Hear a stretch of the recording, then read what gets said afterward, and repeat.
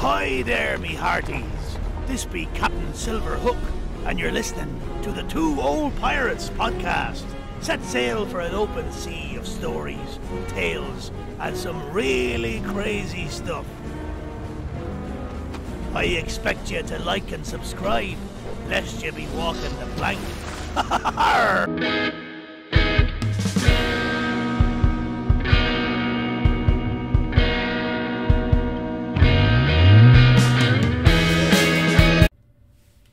Hello, and welcome to podcast 78 of the Two Old Pirates.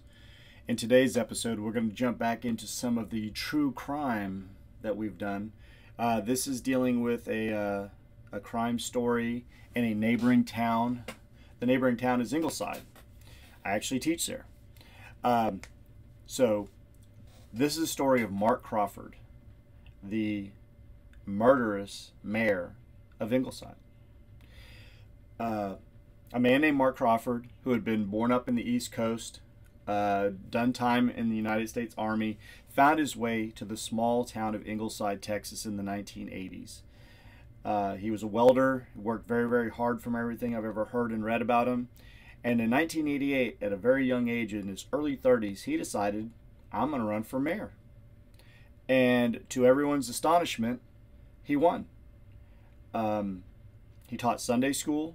Everybody seemed to really, really like the guy. He was really, really down to earth. He helped a lot of people. And so he was the mayor at the young age of 33. He began a construction business while he was mayor, but it kind of fizzled out and didn't do very well. And then he started a secondary business, and it seemed to take off. And he was doing so well. And people in the town were noticing, he dressed a little bit better. He began buying expensive things. He bought some fancy cars, a Jaguar, Mercedes, bought a boat, bought a beach house, opened up more businesses, and it just seemed like everything that he touched, he had the Midas touch, everything he had touched to gold. A lot of people were happy for him. There were some people that did question. All of a sudden jumped to such great heights. In 1990, he ran again to win re-election, and he won again. A lot of the people in Ingleside really liked him. In 1992, he decided to leave the mayor's office, and he decided to run for a bigger seat. He wanted to be in the Texas State Senate up in Austin. He ran in 1992, but was unsuccessful. And he kind of moved away from that. He retreated back to his businesses, and he continued to lead a seemingly charmed life. Everybody still really looked up to him. He still had his doubters, but he was still a very, very popular person. He started a new insurance company that reached out from all the way from California all the way to, I believe, Mississippi and Missouri, Louisiana. It had a lot of different states combined, and things just continued to grow.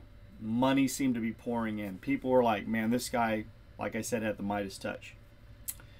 In the 1990s, the IRS started snooping around, and they started asking questions.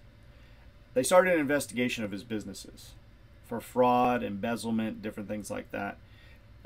So some of the people that had questioned him were of the sound mind of, hey, we told you, anything too good to be true. And they investigated him for tax fraud, things like that. There was a business partner in one of his businesses that sat down and interviewed with the IRS and the federal agents, and evidently was disclosing some of the business deals. He voluntarily went to them. By the time an indictment was filed, that partner who had talked was missing. This is in May of 1996. In June of 1996, June 1st of 1996, one of the two bodyguards that the ex-mayor, Mark Crawford, had hired went to the Rockport Police Department, my hometown, with a wild story of all these different business dealings and a death, a murder.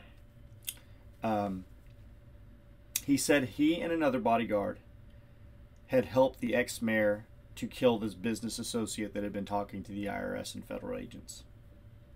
He even led them to a body in a shallow grave.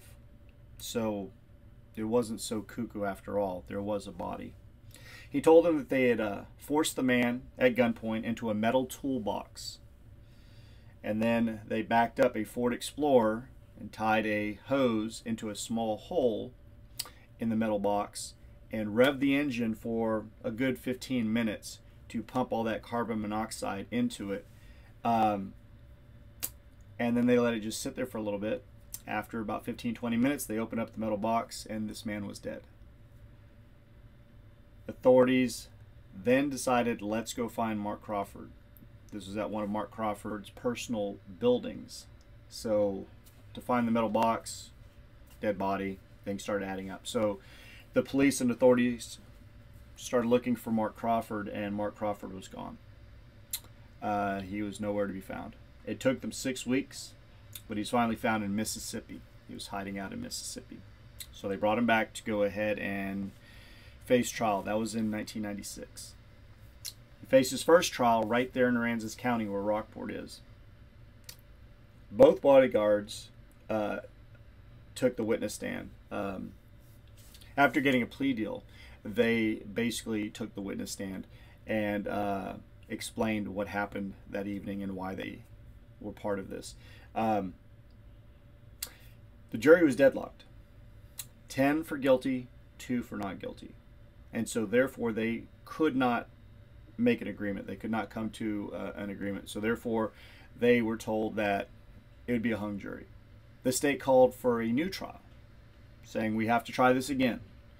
And they said, we'll go ahead and move this up. We'll go ahead and move this up to San Antonio and Bexar County. And they did the same thing. The jury this time did not really believe the two bodyguards as much. So Crawford was found not guilty. He was found not guilty of murder. I would think that a sigh of relief would happen. But during this entire trial period between Aransas County and Bexar County, getting everything together, this was not like in a couple days. This took quite a while. During that time period, the federal government, though, they were investigating. And what happened was they went ahead and charged him with a slew of charges. I mean, so many: fraud, embezzlement, tampering with a witness, murder of a witness. I mean, all these other things. And so what happened is they charged him not with a local state murder. They charged him with a federal murder of a person who had come to talk to federal agents with the IRS. So that's how they got to charge him for a second time for the same murder. It was moved to Fresno, California. One of the fraud charges was from a company embezzling funds out of a company that he was partially associated with out of Fresno, California. All three men were charged with the murder and embezzlement and fraud, things like that. But Crawford was the big one. That's the one that they wanted to get. It only took a week. 1 week, and the jury came back guilty on all charges, all accounts. And the big one was the murder charge. Murder of a federal informant, federal witness. Mark Crawford, the one-time shining star of Ingleside, Texas, two-time elected mayor, seemed to have everything going for him, was found guilty by a jury in Fresno, California, and that was in 1999.